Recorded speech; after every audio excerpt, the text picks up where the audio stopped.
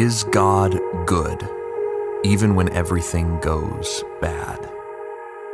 Is God worth trusting when you lose everything you have?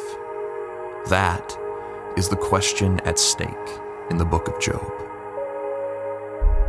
At the beginning of the book, God calls together a heavenly council, and among those present with God and the angels is the accuser, Satan, known as the devil.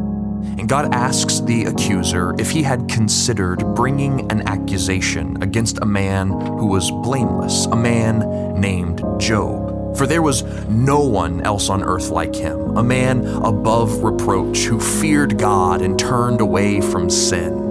And so immediately, the accuser begins to accuse.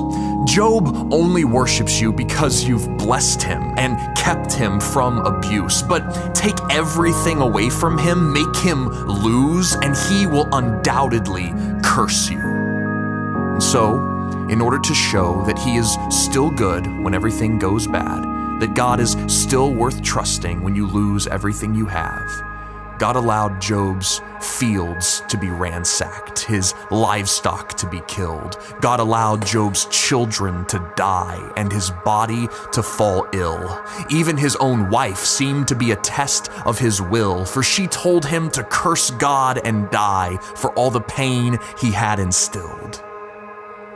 And as Job suffered, heaven listened to see if Job's suffering would result in faith or denial. It's almost as if there was a heavenly trial, and Job was brought as a witness after losing everything he had. And the charges were brought by the accuser. Is God good when everything goes bad? Is God worth trusting when you lose everything you have? Surely God can't be good if he removed his protective covering. Surely God can't be trusted if he allows so much pain and suffering. What would Job say? How would he respond after he lost everything to disaster, death, and the sword? Job says, "The Lord gives and the Lord takes away. Blessed be the name of the Lord." Well, the heavenly debate was laid to rest, for Job lost everything and still called God blessed. And yet, Job's suffering wasn't solved. Unlike the accuser's accusations, his pain and questions were not laid to rest.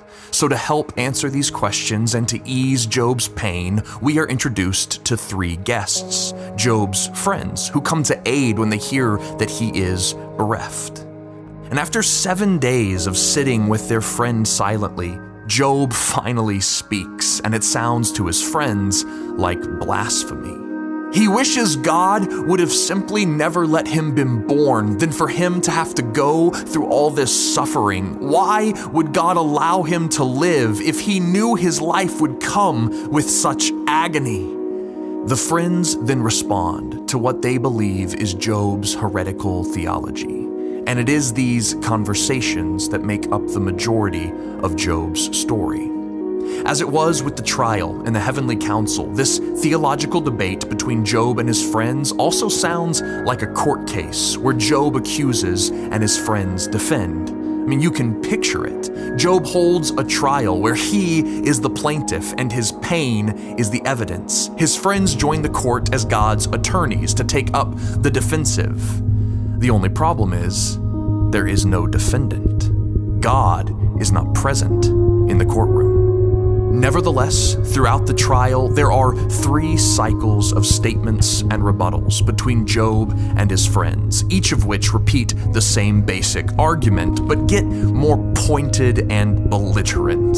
The friends maintain that Job must have sinned to have fallen under such pain. They believed God uses suffering to punish evil. In fact, they thought he always makes the universe function that way. The friends believed that Job is suffering because he sinned and needs to repent. The only way to explain God's suffering and their relationship is to say that Job did evil and his pain was God's punishment. But Job's rebuttal remains consistent. Job says the friends are looking at the argument from the wrong side of it. The problem is not that God punishes the wicked, but that Job is suffering even though he knows that he is innocent. Why do bad things happen to good people? Job wants God to answer this question. He wants God to take the stand, to be cross-examined, to tell Job why this happened. But the position of the defense remains abandoned. And so, as Job realizes that his friends don't understand and that God won't take the stand, he starts to beg for a mediator, a representative, someone who could represent him, not in this earthly court, but in the heavens. But that is not what happens. Instead, God puts Job on the bench. God asks Job to give a defense and begins asking him the questions. Answer me. Where were you when I taught space and time to blend? Tell me, how did I stitch together the wind? Answer me if you can. Where were you when I populated every inch of the astronomic? Tell me, how did I construct molecules down to the subatomic? Answer me, reveal to me your knowledge. Unlike Job and his friends, God's questions were not moral or philosophic. They were huge and cosmic. They were not meant to answer Job's questions, but to show by comparison that Job did not even possess the logic necessary to understand the answer he sought, even if he got it. The point of all of this is not to answer Job's questions, but to show that in suffering, God is doing something greater than anyone can comprehend or even begin to know. And so, the only way for Job to respond was to repent, to take back his argument and accept that trusting God through suffering was enough for him. And yet, God is gracious, so he not only restored what was taken from Job, but even doubled it. While Job's story has helped many, the relationship between God and suffering is still difficult, and many find it troubling. How can God be good when things are so bad? How can he be trusted when we lose everything we have? For everyone since Job has wrestled with pain, and many find themselves bringing their claim before God's court. And while we would be wise to take Job's advice and realize that the answers we seek are far beyond the reach of our minds, God is gracious. So Job was not the last story about suffering he would write. Instead, God would take the relationship between himself and suffering to the most unexpected heights.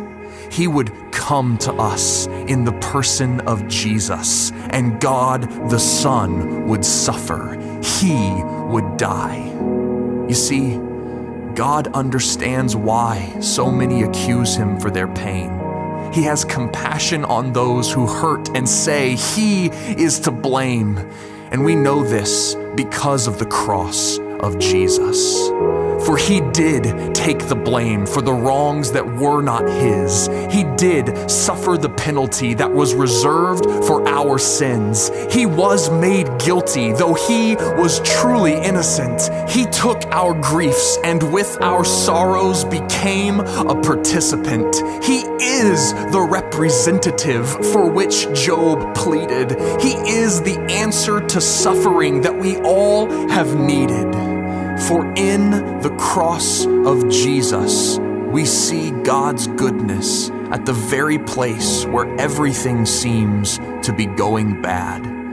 In the cross of Jesus, we learn that we can trust God when we lose everything, because for us, he lost everything that he had.